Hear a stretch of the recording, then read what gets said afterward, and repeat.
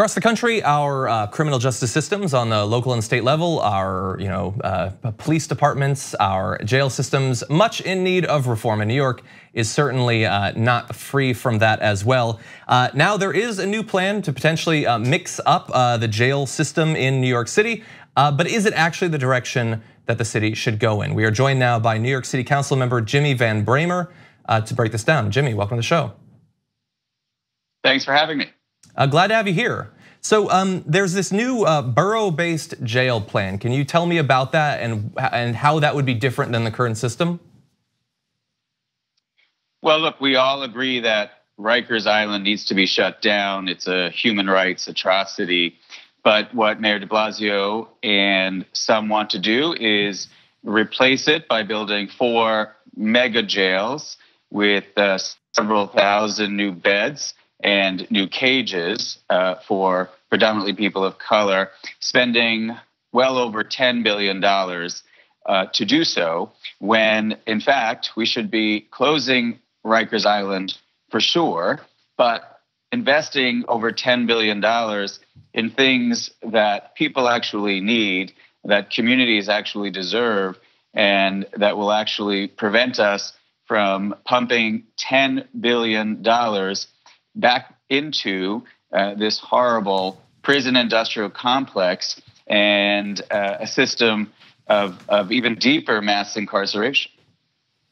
So my question is, what's the alternative? If everyone agrees Rikers should be shut down, absolutely, and if this new idea is a bad idea, what should happen as far as a jail?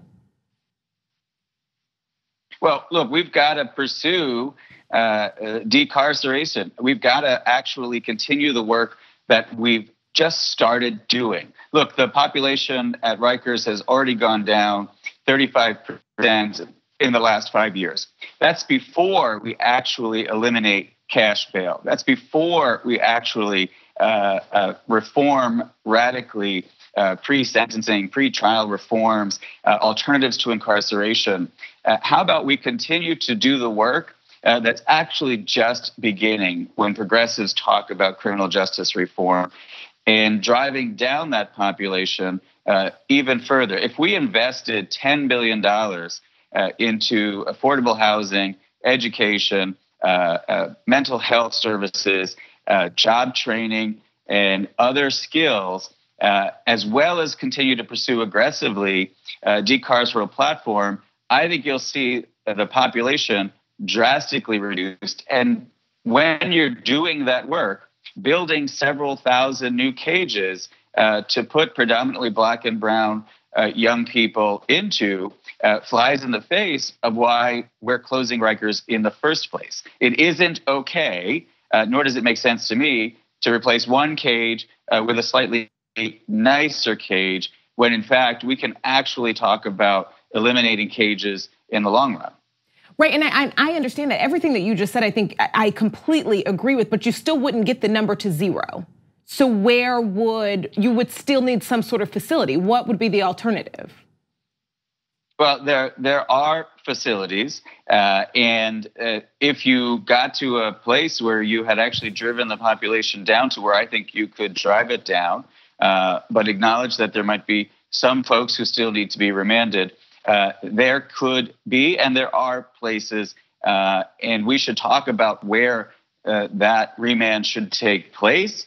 But I think we are coming at this from a place of defeat and actually expanding the prison industrial complex if we're saying we'll never get to a number that is low enough, so therefore we need to build several thousand new cages. It doesn't make sense. If the defining issue of our time is criminal justice reform, and if we're committed to actually addressing centuries of racism and structural injustice, then we get to this place where we agree that Rikers needs to be closed, and I do too, but the solution is investing over $10 billion in 4 new mega jails. That to me is not visionary in terms of where we need to go in the future.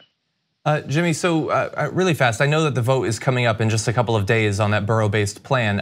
At this point, what do you think the odds are that it passes?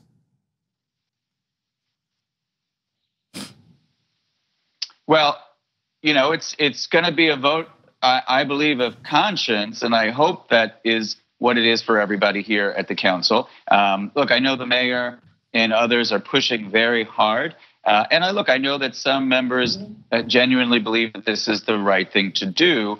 My hope is that we continue to have this discussion, talk about how immigrant communities are rising up in New York City, saying this is not where we should be going, that these cages will be places where ICE can prey upon immigrant communities and vulnerable communities. And listen to the words of Congresswoman Ocasio-Cortez and Tiffany Caban, who I was proud to support for district attorney, and so many other progressives who are saying that this is not what we need to do. If we are actually committed to ending mass incarceration, then we've got to use this opportunity. This is a vote where we all have to actually take stock of the history of this country, our own personal histories, our own white privilege, and do the right thing and actually take a radical step to end mass incarceration. So I know that many people are saying that it will pass, that they have the votes to pass this, but it's 4 days away, and 4 days in politics is an eternity.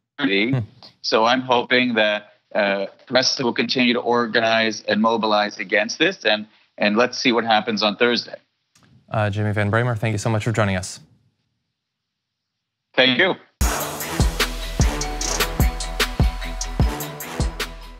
Thank you for watching this clip from the Damage Report. For more content from the show and access to TYT Network members-only exclusives, go to tyt.com/Brooke. Wait, no, it's tyt.com/John. Go to tyt.com/John to sign up.